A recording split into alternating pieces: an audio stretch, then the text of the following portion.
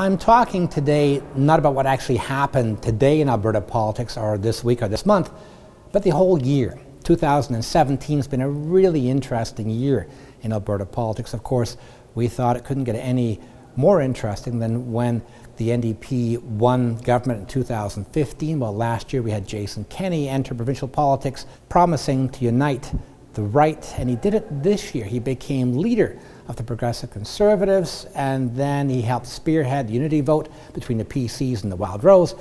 Then he became leader of the new Conservative Party, the United Conservative Party, and then he went on to get a seat in the legislature by winning the Calgary-Lougheed by-election.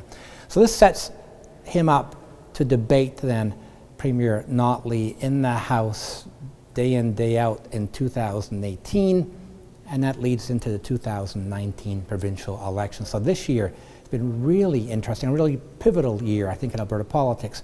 I also want to, though, say that I'm really thankful to all of those of you who read my columns and watch these little video hits.